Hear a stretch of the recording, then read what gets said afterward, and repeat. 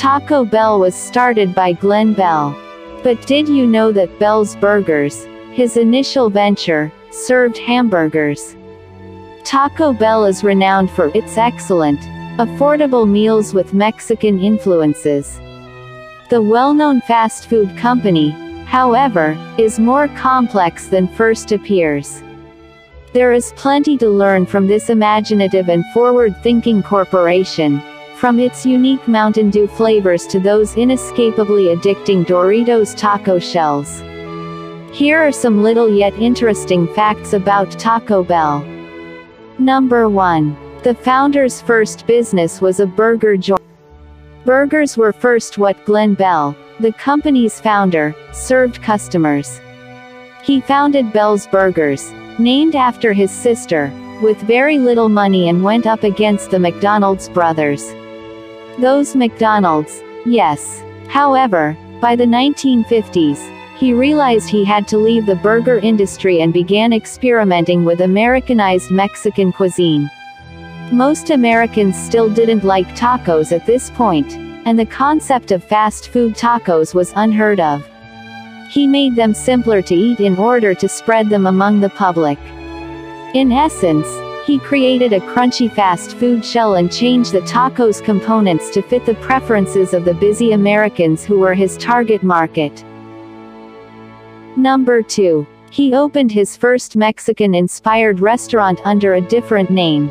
His tacos were an immediate smash and eventually surpassed his burgers in sales. Bell eventually launched his own Mexican restaurant. In 1954, Taco Tia debuted in San Bernardino, California, and started charging 19 cents a taco. Soon after, he launched El Taco, a similar eatery in Los Angeles. On March 21, 1962, he founded the first Taco Bell restaurant in Downey, California. In just 3 years after becoming a franchise in 1964, Taco Bell had 100 stores. At the end of 2021, the chain will have 7,791 restaurants under the Yum! Brand's umbrella. Number 3. Doritos Locos Tacos went through 40 rounds of recipe testing to perfect the shell. The iconic DLT turned out to be far more difficult to implement than the authors had imagined, despite the fact that the concept looked straightforward. CEO Greg Creed wants to create something fresh and cutting-edge for the chain's 50th anniversary in 2012. Out of 30 possible product ideas, a Doritos taco shell came out on top. With tasters, the initial prototype was a complete failure. It lacked the texture or flavor of Doritos chips, which was the key selling point, since it was a taco shell coated with nacho cheese flavoring. Though the other prototypes were too delicate to export, they were crunchy. Finding the right ratio of taco shell durability with the crunch and flavor of Doritos took some trial and error.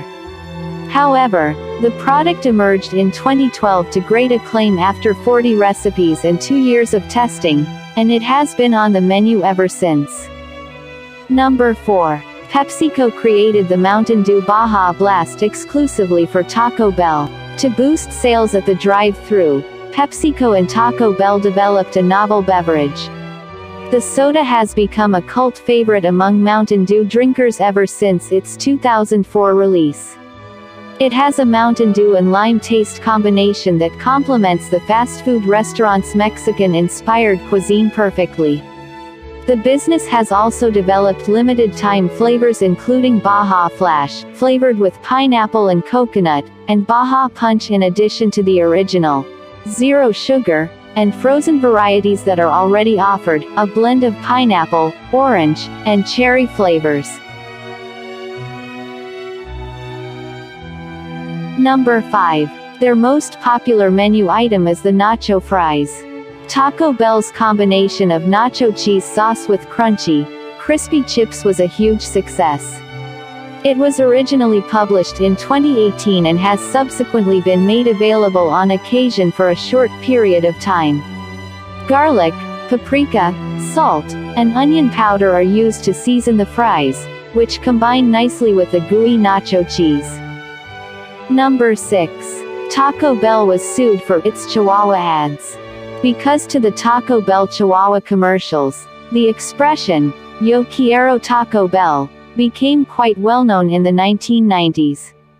The Chihuahua became a cultural icon after $500 million was spent on advertising. Disputes began in 1998, but advertising for the character ended in 2000. Number 7. Taco Bell's mascot, Gidget, was in Legally Blonde 2. The Taco Bell Chihuahua herself, Gidget, played the role of Bruiser's mother in Legally Blonde 2, Red, White and Blonde. She may also be familiar to you from previous Geico advertisements. Number 8. The restaurant chain was the first to hire female managers. The restaurant business was the first to recruit female managers, according to former Taco Bell Director of Operations John Gorman in an interview with Restaurant News. In the beginning, he claimed, there were only male supervisors since there weren't enough of them. They were the first restaurant franchise to recruit women in order to meet demand. Number 9. The Taco Bell Foundation has given away millions in scholarships.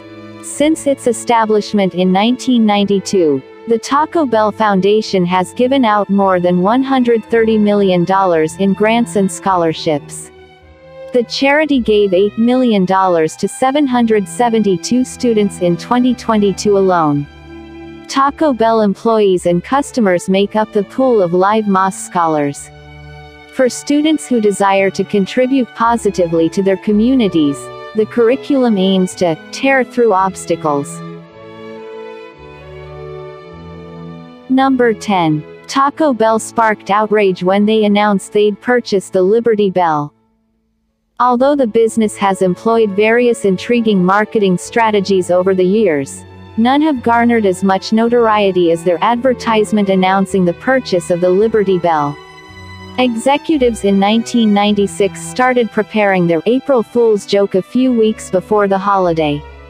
The Vice President of Public Affairs recalled that the previous year, several national sites had to close due to government budget constraints.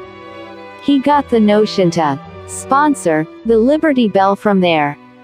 On April 1st, 6 major newspapers, including the New York Times and Washington Post, published a full-page advertisement sponsored by Taco Bell's public relations firm. The national symbol would henceforth be known as the Taco Liberty Bell, according to the advertisement, which claimed they had bought it to reduce the national debt. Even though they claimed it was a joke in a statement they issued later that day, thousands of consumers had complained to the National Park Service about the business. The fake not only increased sales over the prior week, but it also netted the business a ton of free publicity when other media sources covered the tale. We're excited to see what the chain will do next with all the inventive culinary alternatives and marketing strategies they've developed over the years. Currently, Taco Bell is offering what is likely some of the greatest Americanized Mexican fast cuisine available. We can't wait to see what they add to their menu next, for sure.